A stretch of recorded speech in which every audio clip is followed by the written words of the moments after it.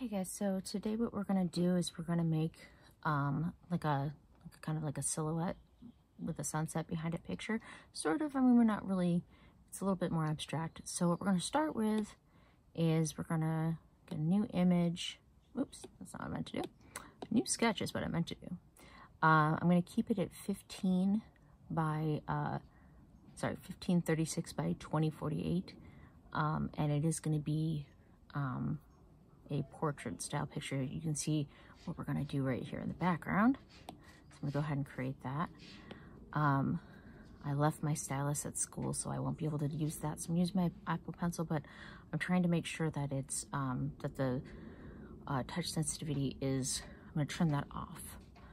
Or not touch sensitivity, but the pressure sensitivity is what I meant to say. All right, so what we're going to do, we're going to talk about what brushes we're going to use first. So the brushes we're going to use, and they're in 3 different places, so I'm going to kind of put them all in this palette. This is my basic palette right here, so I'm going to grab my brushes. I'm going to put them in the right places. So the first brush I'm going to use is down in Artistic, and it is Conceptual 2. So I'm going to take that brush, I'm going to bring it over to the side here. Just put it right there. I can move it back later, or I can always reset things later. It's totally fine. The next brush I'm going to use is in the Texture, which is right here, and it is Signature Ink. So I'm going to put that guy right there.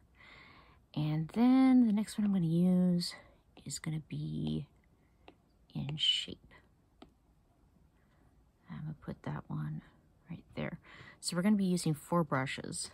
And actually we're going to kind of put that guy there. So these are the 4 brushes I'm going to use right here. We have Conceptual 2, Signature Ink, Dry Ink, and Smudge Pen. We're going to be editing our dry ink because that's going to be our leaves. But before we do that, I'm going to go ahead and start doing my background with my Conceptual 2. All right, here I am with my Conceptual 2, and I'm going to pick out some colors. And I found this cool thing that I've seen some other students been using. This isn't a tool that I usually use. I really like using the wheel. That's my preference. But I saw some people using these cool variety collections, and I was like, well, that's kind of cool. I don't remember who I saw using them, but it was someone in class. So whoever it was, thank you for the inspiration. So what I'm going to start with is I'm going to start with like purple here, or sorry, no, I'm going to start with blue. So I'm going to start with blue first, blue here, and then I'm going to go to purple, kind of like hot pink, red, orange, down to yellow, okay? So that's the plan. We're going to go kind of part way through the color spectrum, and I'm sorry if you're hearing noises in the background. My cat is going to the bathroom right next to me. It's not pleasant, so be glad you're not here right now. So I'm going to start with my blue, and I'm going to just kind of make that corner blue. And I'm going to move directly into my purple. I'm going to use that blue violet. I'm going to go a little bit more purple there. So you can pick whatever colors you want. We're just going to kind of do this. We're going to blend these all together later. Oh, it's very unpleasant here right now, guys. Be so glad that you are not right next to me right now. My cat knows how to dig a whole lot, but he doesn't know how to do anything, like any productive digging. It's a good thing my cats are house cats, because predators would eat the heck out of them. All right. It's a terrible thing to say. Miss Loey, goodness. All right, I kind of want to get into a little bit, yeah, I'll go a little orange.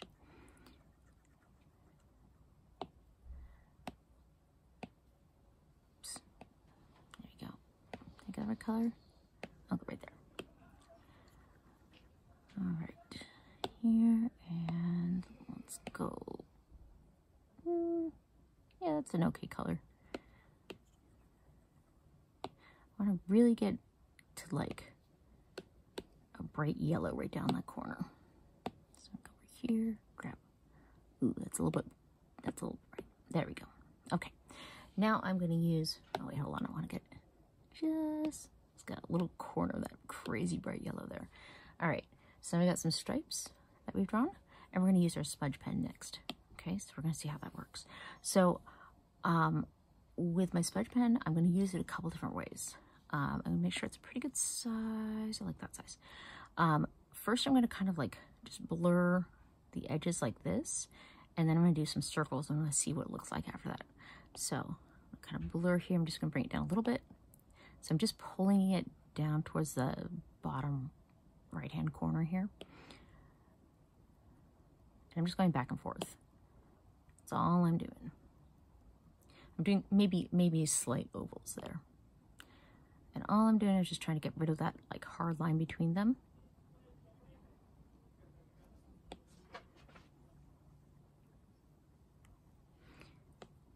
Right here.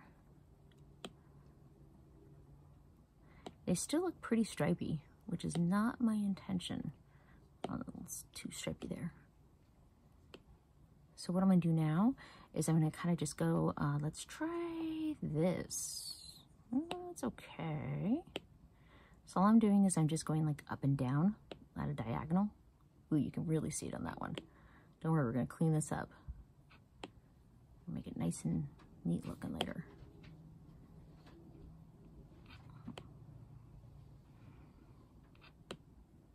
I love how my cats know when I'm gonna be stuck next to the cat litter box for a really long time.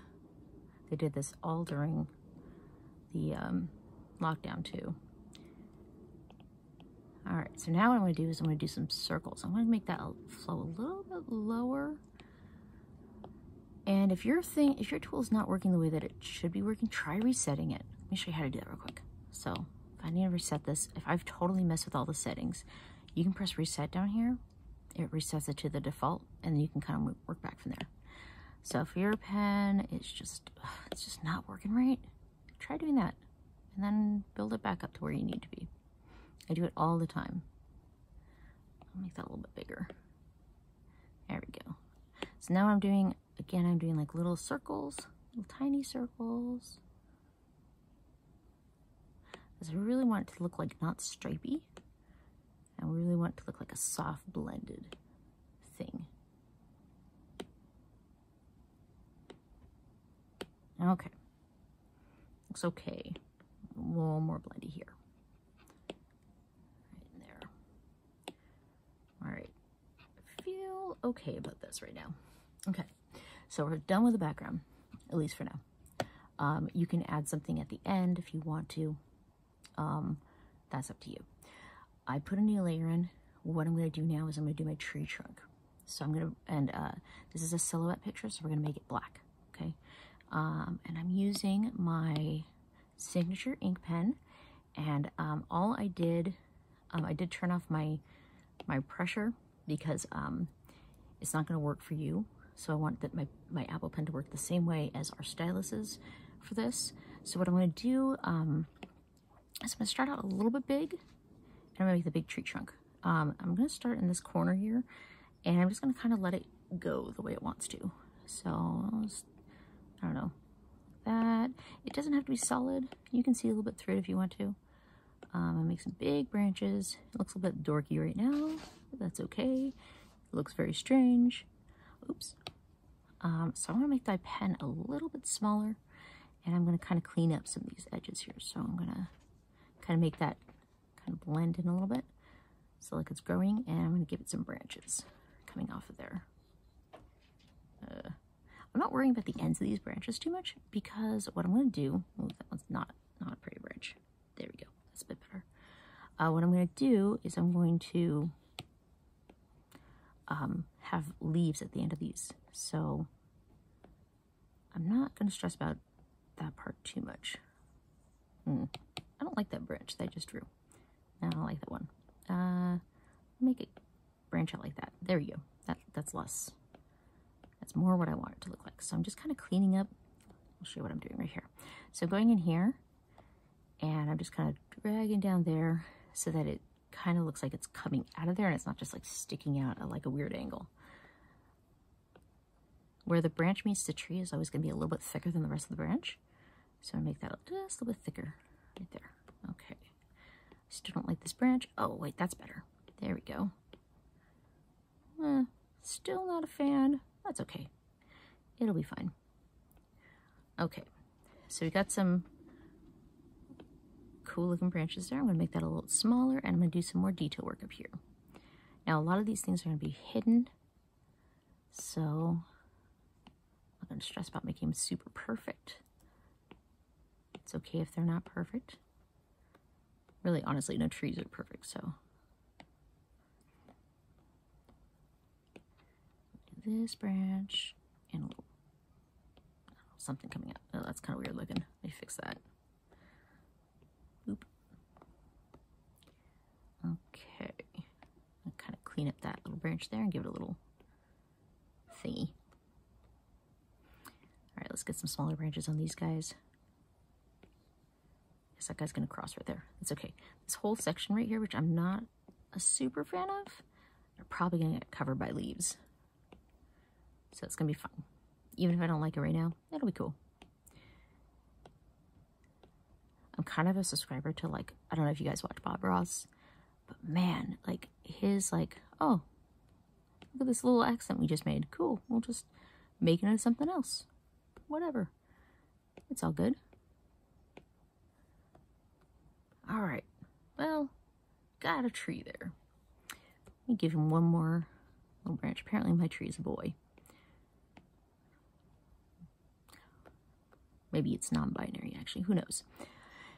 Anyways, we got a cool tree there. And I'm going to give it some branches. Now, I have to edit, like I said earlier, I have to edit this dry brush. Now, I want to put my leaves on another layer because if I don't like the way my leaves are looking, I don't want to have to press, like, undo 1,000 times. So I'm going to put another layer, and let's go edit this brush. Okay, so the first thing I need to do is I need to change the shape. I want to change it to something that's like kind of leafy looking. This one's okay. Kind of leafy looking. It's all right. We got a couple other ones you can choose from. One that I did on another one. Where is it? I think I did, not that one. That's not it. Maybe it was that one. I don't like it that one as much. I really like I just showed you, which is this guy right here. And it's like on the third row down, right in the middle. So 1, 2, 3, 1, 2, 3, right there. So let's check and see if we like it the way it is. It's okay. So what I want to do, because right now it doesn't have a lot of randomness to it, so I'm gonna do some size randomness. I'm gonna do some rotation randomness. I'm going to do a little bit more spacing randomness, not too much. Ugh. Let's see. I think that's actually pretty good right there. Let's try it out. Let's see what do we think. Okay. Doesn't look terrible. All right. I'm going to make it, I'm going to start out a little bit big. And we're going to see what happens. All right, so basically what I'm going to do is I'm going to scribble all over this. Now, one thing that people make mistakes on in regards to trees is they might just be like, oh, it's a tree, look, it's done. Just like that. It's not really what trees look like, though. So I'm going to not do that. What I'm going to do is I'm going to actually make my tree, like, kind of big. So it's going to come up to here, and it's going to come, oops, all the way down to here. So I was going to kind of scribble. I kind of love scribble drawing, honestly. It's kind of amazing. Oh, look at that. Look at that. My branches that I wasn't a fan of are now not a problem anymore. Now, I don't want to make it all black because I do want some of that sky to show through. Ooh, I like that. Okay, I'm going to make them a little bit taller. I don't like what I did there. Oh, no. There we go. Make them a little bit taller. There we go. Okay, so now you have some things that you can do. If you're going to put any like stars or shooting stars in the background or a moon or something like that, remember you're going to want to put it underneath these two layers. Otherwise your stars are going to be like on your tree, and that's going to be weird. If you want to put anything else in the background, another silhouette in the background, remember it should be, it's going to be backlit. It's going to have, so backlit means that the light is behind it, so it's going to look like a shadow, sort of. So you want to keep it, whatever you're going to do, in black. So if you want to have like a little person here, if that's what you want to do, totally fine. You want to put like another little tree over here, totally fine too. It's up to you, but this is what I want as the basic idea for this drawing.